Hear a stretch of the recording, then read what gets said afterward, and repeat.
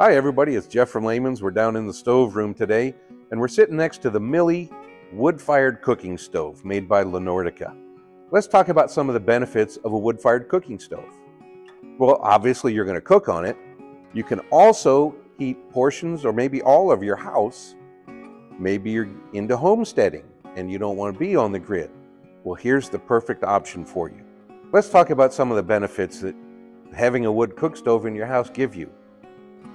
Well, obviously you're going to cook all your meals on it.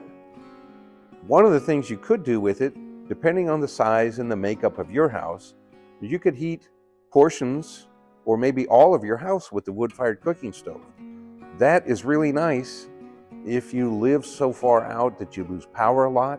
Maybe you lose power for days at a time. You still have an option. You can cook, you can heat your house, your pipes won't freeze, and your family is happy and healthy.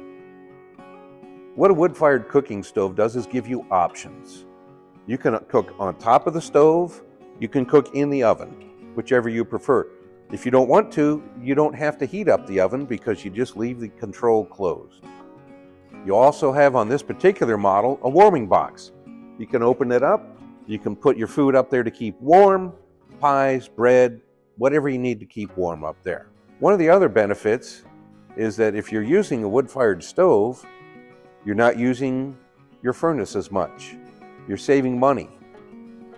These stoves are so efficient that you're also going to burn less wood. All right, folks, so now you've got a wood-fired stove in your house. First thing you got to do, of course, once it's all hooked up and ready to go, is start a fire. Here I have what we call fat wood.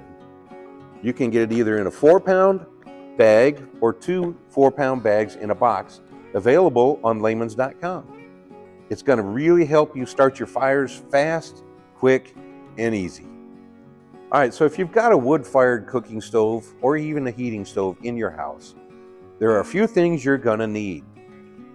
Right here is a nice pair of gloves so you can open that firebox, adjust the wood, move it around, keep that fire going as you need it. They're longer, they're going to protect your arm all the way up your forearm, so you can reach way back there if you need to. Just something to keep you from getting burned and keep your fire going nice.